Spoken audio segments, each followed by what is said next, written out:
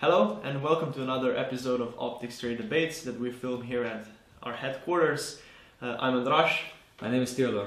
And today we're going to be answering another commonly asked question which regards the types of binoculars 8x42 and 10x42 configurations.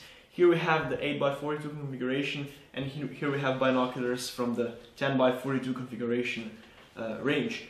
What we commonly receive questions from our customers is what are the differences between these two? Well, we receive really a lot of questions regarding what should I choose, 8x42 or 10x42. The reason for it is that there is the biggest selection of binoculars in these two configurations. This is, I would say, almost a class of its own. 8x42 binoculars, 10x42 binoculars, really the most common. So every manufacturer is trying to every manufacturer market has at least one model of each configuration. And on the other hand, for the users, it's also very positive because in these two configurations you get the most quality for your money. Because the competition is so hard, everybody tries to produce best possible 10x42 and 8x42 binoculars. And this is then become, okay, people know I would like to have a really high quality binocular or a good binocular for my money. And then come to the choice between 8x42 and 10x42. The main difference is that is in the use, which use you are going to, for which use you are needing the binoculars. This is the main difference. For low light, if you're a hunter, if you're a novice user, 8x42 is definitely the better choice. And the reason behind it is because 8x42 is a little bit brighter, it has wider field of view, and the shaking of the hands is less visible.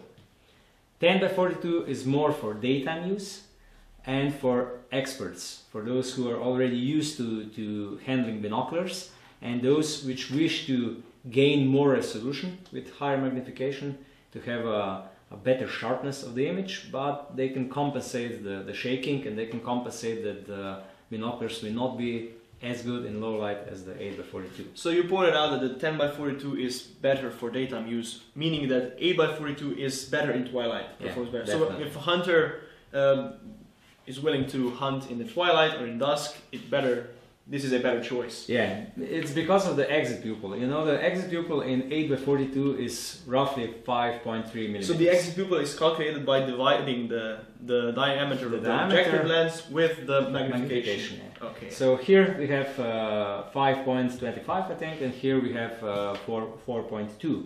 Yes. It's only 1 millimeter of difference, but the surface. So the surface, the surface of the light which comes to your eye is more than 20% bigger. So that means that these binoculars are much brighter. The impression of the image is much brighter and they perform much better in low light. With 10x42, with smaller exit pupil, normally in twilight you're a little bit on the short side.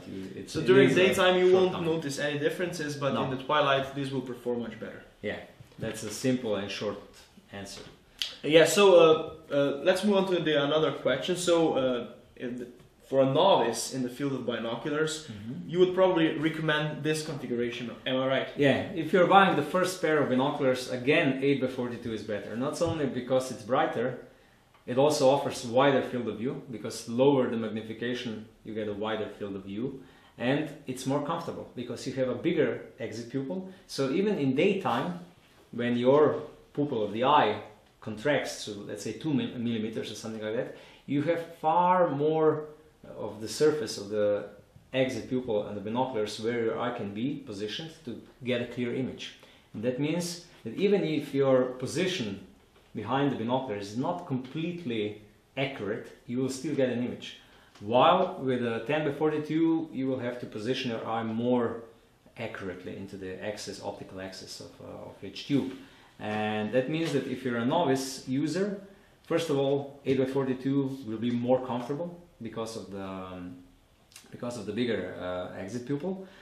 It will less affect you to see the shaking, because you have to be an expert user to really have a steady grip and without any shaking to use the binoculars.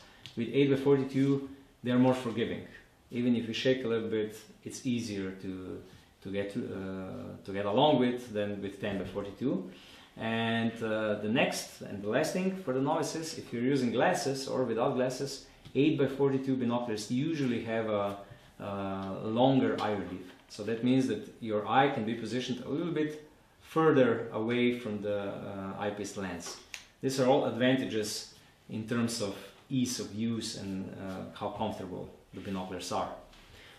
So in short, for dusk use, these are better. Yeah. They're also more comfortable. They offer a wider field of view. Mm-hmm. So with 10 by 42, you get much more details, you get less field of view, and your image won't be as bright in twilight. So basically, it's a trade-off.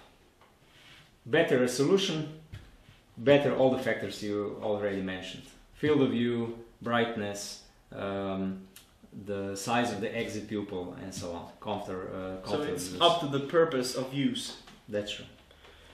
I think that we covered the most important facts regarding these two major categories as regards the magnification in the field of binoculars. If we forgot something, be so kind to leave a comment in the comment section or send us an email.